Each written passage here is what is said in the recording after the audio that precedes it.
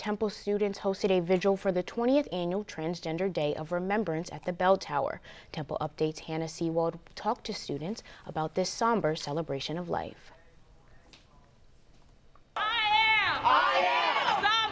Somebody, and I deserve liberation now. Liberation now. Students gathered around the Bell Tower on November 20th to mourn the loss of transgender individuals who were murdered. Two organizations, Students for Transgender Awareness Rights, aka STAR, and the Queer Nerd Association hosted the event. There have been at least 27 transgender women in the U.S., the majority of whom were Black, and over 300 transgender people worldwide who have been murdered just this year.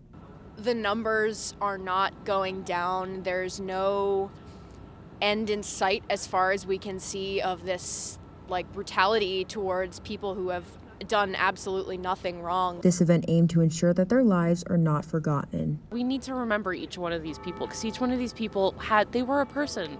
They had a life, they had dreams.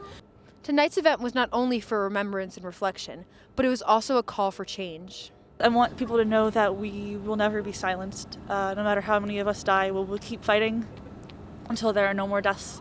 When first semester freshman Rebecca Zalkin was asked if she felt accepted on campus, she said, "It's a double-edged sword, I think is the right phrase.